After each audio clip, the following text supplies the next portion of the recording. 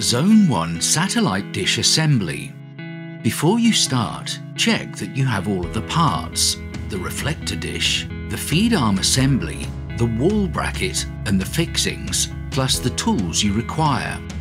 Pull down the arm on the feed arm assembly until it locks into place. Now work out which way you will need to turn the dish to point at the satellite.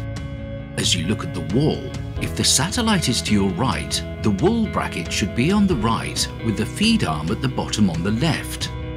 If the satellite is to the left, then reverse this.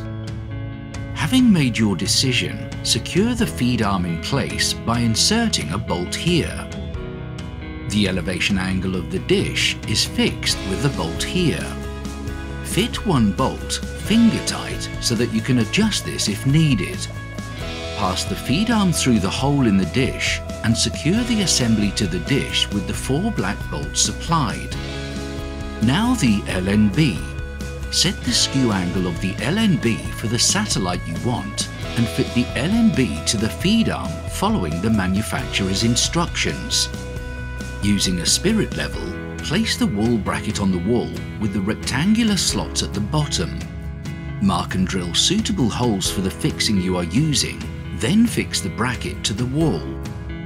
Attach the dish assembly to the wall bracket and secure with 2 bolts finger tight.